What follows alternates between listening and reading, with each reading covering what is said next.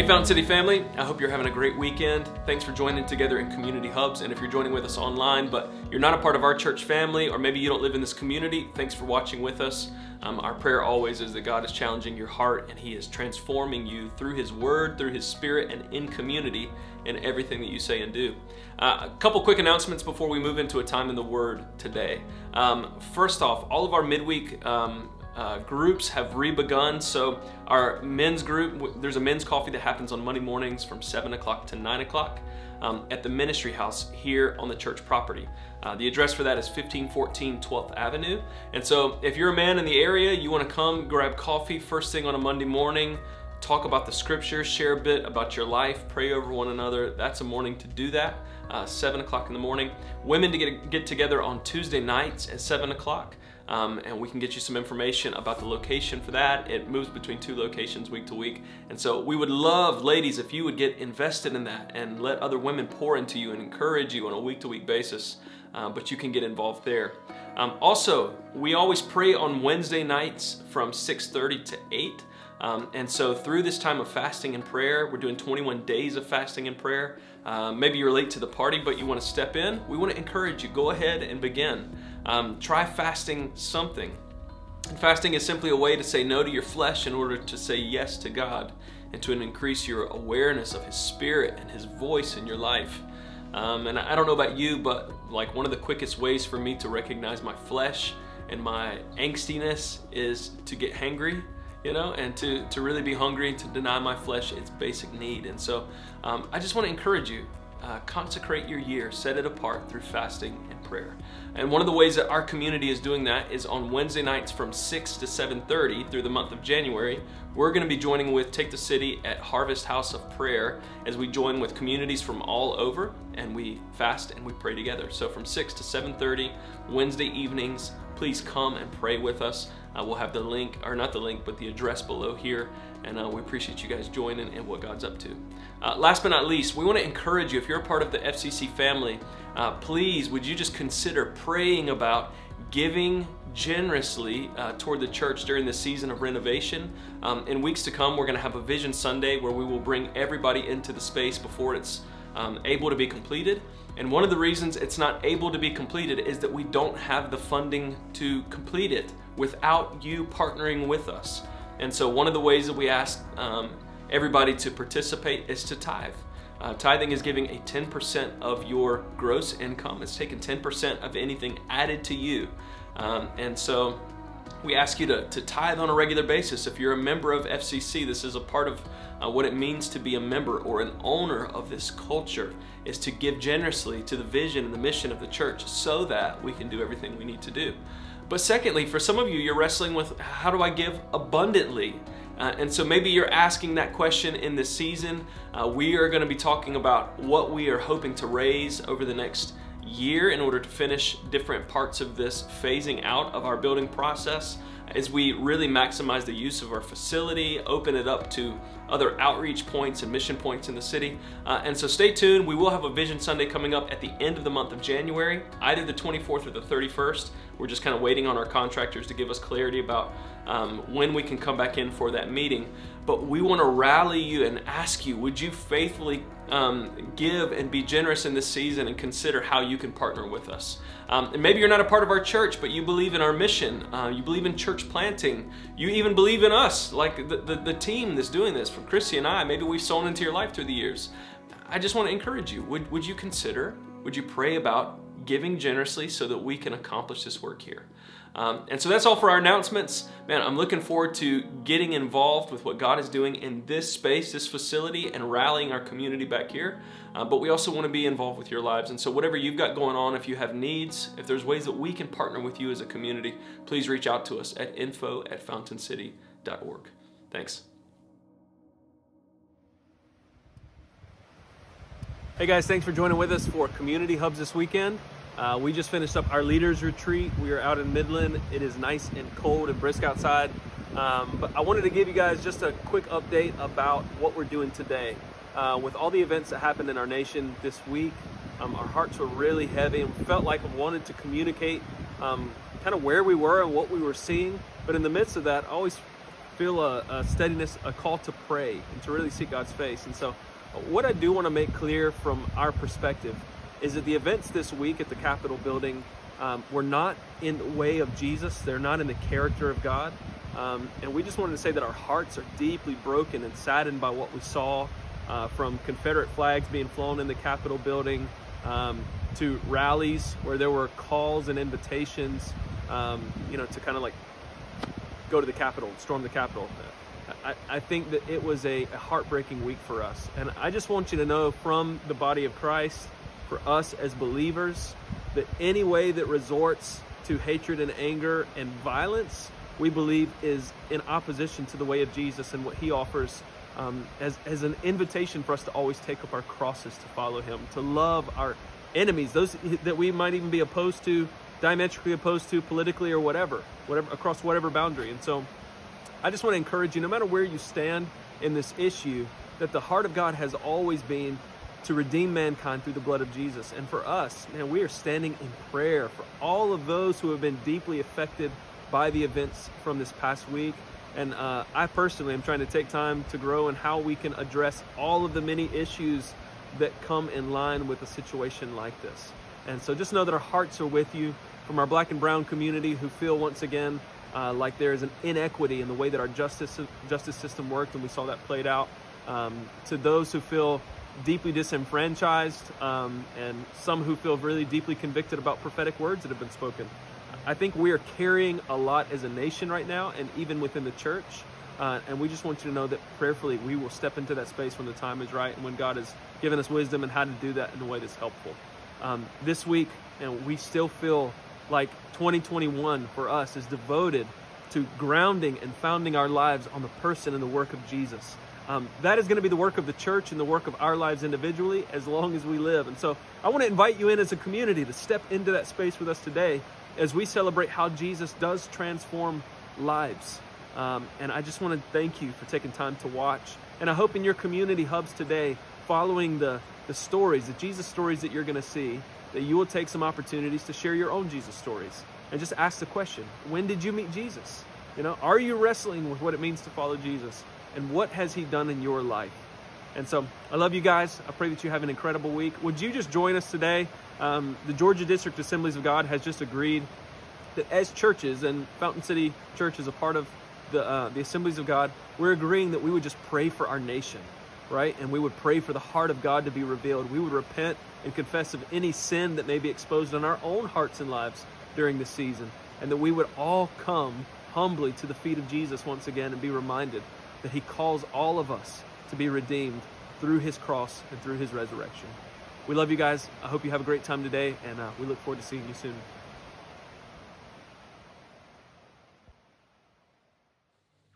Hey guys, thanks for joining us. We got Justin Gilpin here. Justin, thanks for joining us. Yeah, this is a great opportunity.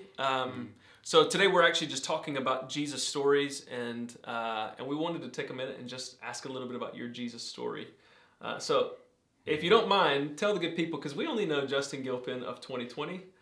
But who was Justin before Jesus? So when I found God, I was probably about 17 years old.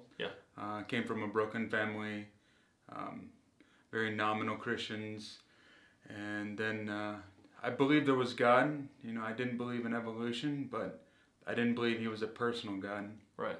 And then eventually my brother and we ended up doing drugs together, and just kind of fell into the bad crowd. Yeah. And how long did that was like all through your teenage years? Yeah, it started pretty young. I probably was about 14 years old when I started using. And then by the time I was 17, a lot of radical things happened. Ended up leaving my dad in Dahlonega, moving with my mom and stepdad in Atlanta. And that didn't last but 3 months, and then I was kicked out of the house. And, ended up selling drugs to eat. Wow. It's pretty radical. And so it's kind of that, you had years of this story of just kind of living your own way, partying, using drugs. Is that fair? Yeah, maybe a good 3 or 4 years, something like that. And how did that change? Like, at what point did you have an encounter with Jesus or meet Jesus? So I was about 6 months into selling drugs, pretty much a hustler. I had somebody who would drive me around and we would sell drugs together. Eventually we got into a DUI accident and I thought, it's over. They put him in the back of the police car and I'm expecting to go next. Yeah. I had already been to jail one time for underage consumption, and here I violated probation within a 6-month period of time, and I'm like, okay, here, go ahead and arrest me. I know I'm drunk. Yeah. And instead of the police taking me and putting me in jail, I overheard them talking maybe 10 feet away. They said, "What do we do with this guy?" And I said, "You know what? I live a mile around the corner." And so he takes me home, and I'm really surprised by this, thinking, this cop's not doing his job because I violated probation. For that reason alone, I should be going to jail. Yeah. And then the next day I'm kicked out of that house because I was staying with my driver's family, and they said I'm a bad influence, which was true.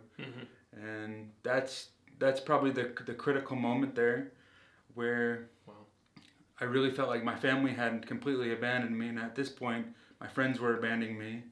And I'd call up a lot of my friends. Even though I was living on the street, I never really lived on the street. I was a sofa surfer who would go from one sofa to the next. And so I called up all my friends, and nobody had a place for me to stay. And I kept trying and nothing. And so I ended up taking my backpack into the woods behind a grocery store. And I was really depressed, hungover from all the drinking. And I said, you know what, I'm just going to end my life. I said, my family has completely abandoned me, and here my friends have completely abandoned me. 17 years old, I'm clocking out and saying this is enough. And in the woods, before I ended up, slicing my wrist, I had this incredible fear over me, and the fear was so real. I was afraid of dying and going to hell. And I said, what if Jesus is real? What if this God is real? And I got down on my knees in the woods and I cried out to God. I said, God, if you're real, give me a place to stay, give me food to eat, and give me a job, and I'll serve you. And I'm just laying it out, crying for 5 minutes. The moment I stand up, somebody yells my name, and I freaked out. Oh my gosh. I grabbed my backpack. I ran to the edge of the woods to see who it was, and it was some friends to take me home. And I just wiped off the tears, and I got in the car. I didn't tell them what happened. But the next few days, we're trying to get a hold of drugs, and before I could call up one of my drug suppliers and fill up my backpack full of drugs to sell, to hustle. Yeah. And nobody had drugs. For 3 days, I just began to sober up and ended up calling my dad. I said, I want to live a normal life. Yeah. And he said, okay, call me back in 3 more days. So I called him back. He said, I'm going to come pick you up under 2 conditions: no drugs and you go to church. And so this radical moment of, I should have went to jail, and then I said a prayer in the woods and it was answered, and then I had a place to stay, and then all the drugs that I used to be able to get were just on lockdown, couldn't get a hold of anything. Which you don't hear, right? Yeah. People are usually running out of stashes. No, that never happened. For 6 months as a drug pusher, that never happened to me. Wow. And even the people who would smoke a lot of marijuana, they said they too were out. But it was God's timing. Yeah. Really protecting me from this style of just selling drugs and wasting my life. And oh my gosh. And then eventually my dad, he ends up coming to pick me up, and I go back to Dahlonega. And the very next day I go to look for a job, 9 a.m. I fill out this application, and while I'm filling it out, the manager's already decided in his mind he's going to hire me. Yeah. I hand him the piece of paper. He looks at it long enough. He says, "You're hired, Justin. No background check, no drug test, no interview, no anything." Yeah. And I showed up the next day for work. They were desperate. And I told my dad about all this that happened, and he, how I should have went to jail. Yeah. About how in the woods I said a prayer and it was answered, and then I just began to tell him how the whole world went dry of drugs, and then I called you up and he gave me a place to stay, and then the big number 5 was when he gave me a permanent place to stay and I got a job. Yeah. And my dad starts laughing at me, and I'm like, "Dad, why are you laughing at me? I shared my heart on my sleeve. This isn't so easy." And yeah. And after this, he tells me, he says, he says, 1 week before you called me up, he said, God told me to split up with my fiance. He said, had he been with her, I would have never been able to move in. Wow. And that was my step into this living Christianity, this thing that's a relationship with God. It's not just some building with a steeple and, you know, some books to sing some hymns, but it's a relationship with God. Yeah. And then I began to see God do so much through that. You know, other people were wondering and questioning, and then the thing that I kept going back to is that if God could love me, God could love anyone. You know, Apostle Paul, before he was Paul, he was Saul. He murdered thousands of Christians. And he says this, he says, here is a trustworthy saying that deserves full acceptance. Christ Jesus came into this world to save sinners, of whom I am the worst. Right, yeah. But for this very reason I was shown mercy, so that in me Christ Jesus might display his unlimited patience as an example to all those who would believe. That's where we start throwing stuff and kicking walls through. Yeah. And did that become real to you, like, all in that season? I mean, was that like a really condensed season where you just experienced God's grace, and was it real compact like that, or did it like trickle out over time? I think there was definitely a trickling. In the next few years, things, you know, obviously I've talked about my leg, how God radically healed me after I shattered my leg in 25 places, and I was paralyzed. Doctor wasn't sure.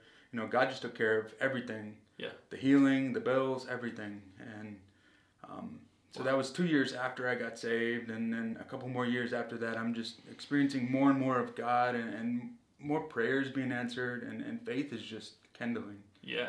You know, so now you're serving overseas. You're serving in different continents, working with people who haven't heard of Jesus or don't know him to the same depth. Right. And so that's a pretty radical transformation. God meets you where you're at and takes you where he is now. Yeah. That's awesome. I see it all the time. God's really good. Yeah. Even last week I saw this guy in Walmart, and he's asking me for some money. He's willing to wash my windows. I said, okay, I'm gonna give him more than that. I said, I don't need you to wash my windows. I had respect for him because he's trying to work. Yeah. And he said he's in pain. I said, okay. We said this little, or he told me about faith. He quoted me a verse about faith. I said, okay. And we prayed for him. God healed him. Yeah, amen. He had this problem in his hip, and God just radically healed him. And he starts stomping, jumping, skipping, hopping, running down the Walmart parking lot. That's awesome. He comes back. He's like, "What is this, witchcraft?" And I'm like, "Dude, we just started. We were just talking about faith, and you were quoting to me scriptures." And he was confused. He's not experienced Christianity in this real manner, and I think that's a lot of the church today. We are asleep. We are slumbering. Yeah. But we need to wake up because it's time. Amen. Amen. Hey, I hope you guys have just heard how powerful this message is and Justin's testimony. Justin, if you could leave them with like a one-sentence challenge or invitation, what would it be? James 4:8, draw close to God and God will draw close to you. Flee from the enemy and the enemy will flee from you. Mic drop. Love you guys. Justin, thanks for sharing. Yeah, thank you guys. Awkward hug? Yeah. Man. It was awkward. Thanks. Hey guys, thank you for taking time to watch with us today. We got Ashley Mealy with us, and we're just sharing some of our Jesus stories from our community. And so Ashley, thanks for joining us and telling a little bit about yourself. Yes. Are you nervous? No, I'm good. Oh, good. So tell us a little bit. One of the questions I've been asking is, who was Ashley before Jesus? Do you remember that time of your life and what you were like? Yes. I would say it's a little hard to find that exact distinct time. I did grow up in a small town. Most people there were Christians or at least had Christian morals and values. Mm-hmm. But I do distinctly remember the time of Ashley trying to figure out who Jesus was and what he looked like. So that was a very good season and also a very troubling season. Yeah. How did that like manifest for you? Yeah. So for me, it started in my teens and then worked its way definitely into my early 20s. And I think I'd come to a point where I realized that I couldn't rely on other people's faith any longer. I couldn't rely on things that I had learned at church or what my pastor had said in the past. I was having to rely on what I actually believed. And I just remember coming to this really serious point with the Lord and crying out to him and saying, look, I either want to be all in or I just want to be all out. I either need to know this is real or this is not real. And God showed up for me in a very tangible and real way and totally wrecked my belief system and my thought processes and my heart all at the same time in, only the way that he can do. Right. Well, tell us about that. Like, how did the Lord show up and what did he do in your life? Yeah. So at the time I was finishing college. I was a 5-year student, and I was really getting ready to embark on this next chapter of life. Because I was a double major and I had no idea what I was going to do next. And What'd you major in? Dance and psychology. Yeah. There you go. 2 things that go really well together, right? Yep. So I was in this point of life where transition was getting ready to happen, but I had been severely depressed for a while. I'd been being treated for that, and I got to this point where I was just like, I know that this isn't what God has that's best for me. I can't seem to get out of this place though, and what do? I had a lot of circumstances in my life with the guy that I was dating at the time, with my family. My dad was really sick. There was just a lot of circumstances that I needed the Lord to intervene in, and I wouldn't quite give it all into him. I wanted to find this middle ground. And so of where I could like have one foot in the things that I wanted to do, and then one foot in like, God, show up for me when I want you to show up, Add a little Jesus to your life. Yeah, exactly. So I just came to this point where I got desperate, and I got on my face literally in my bedroom one night and was like, God, I need you to intervene in my life because I can't keep going on like this. I was having sometimes some suicidal ideations. I was just very down and in despair, and he met me. It was the first time that I cried out to him really, truly, and I said, look, it's like either I'm gonna believe in you I'll give you my full self, or I'm gonna walk away because this isn't working out anymore. And like I said, he met me, my life changed. There's a whole testimony and story that goes there as well that I could get into further, but that was a really true marking point in my life, for sure. Wow. It's interesting, like for Christ followers especially, we develop like really close, intimate relationships with Jesus, and then we use words sometimes that feel disconnected for other people, right? And so when he met you, what does that mean? What happened for you? Was that a feeling? Was that like just a sense of his presence? Was that him actually speaking something to your heart, or like an impression? Yeah, I think it was all of the things. I really do. Yeah. I think that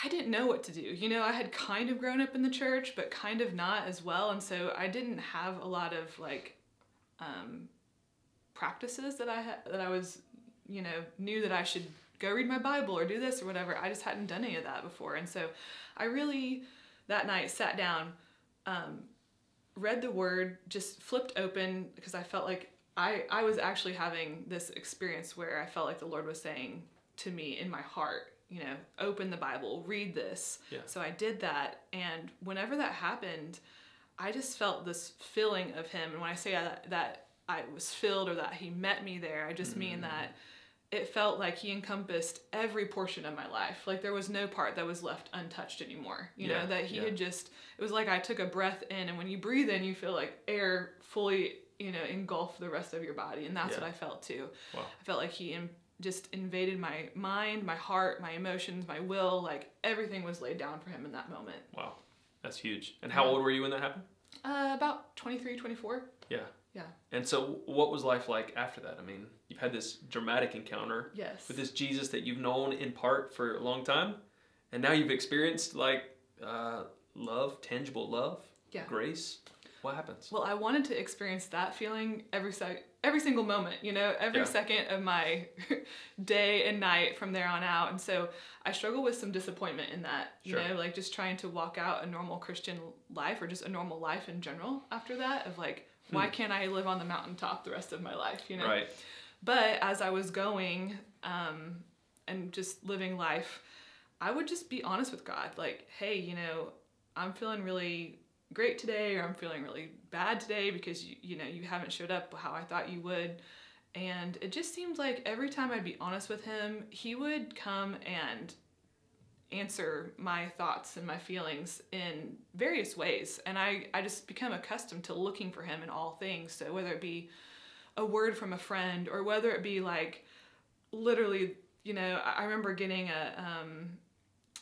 Dove chocolate one time, and I opened it up and the wrapper said something like really inspirational to me at the moment that I just needed to hear. Yeah. And so I just started looking for him in all the small places and finding those points throughout my day and my night that I could just be filled even in the littlest ways, the same way that I was that night on my bedroom floor. Yeah.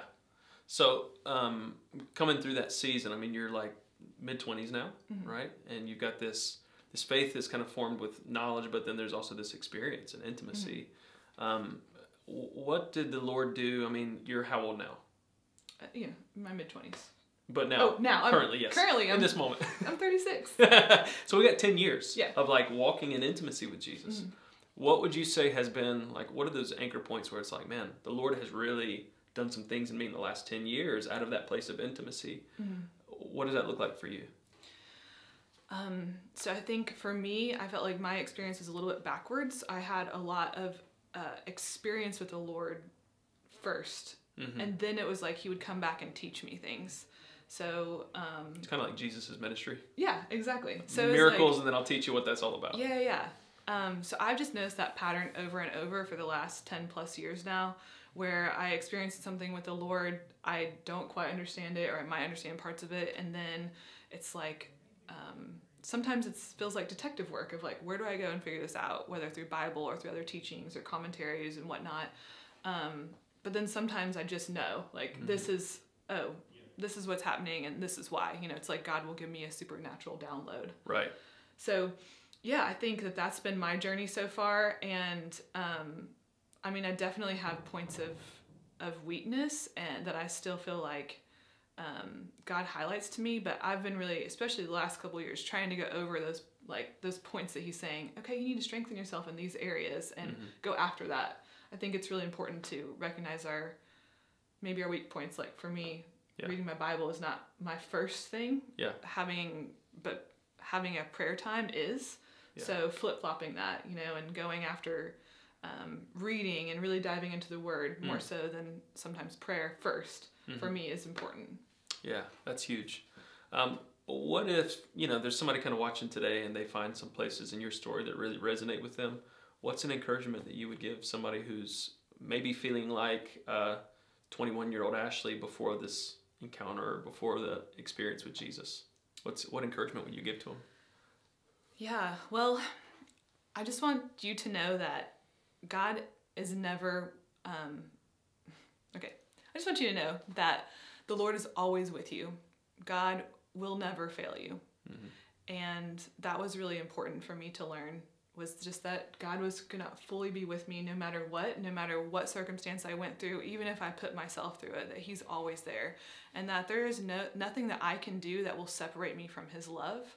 His love is unconditional, and that is something that has been really something I've had to learn, but that he loves you regardless of where you're at right now, regardless of where you're going to be or where you've been.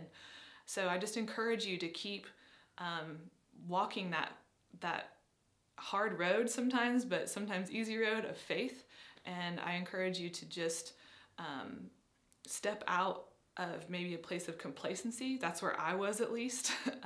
I was feeling complacent, and I needed somebody to come and shake me up and wake me up. And so I'm just thankful that the Lord came and he rescued me out of my complacency. That's huge. Thanks for sharing your testimony. Yeah. Thanks for having me. And share your Jesus story with people today. Yeah. Amen. Amen. See you. Bye. Bye, Ashley.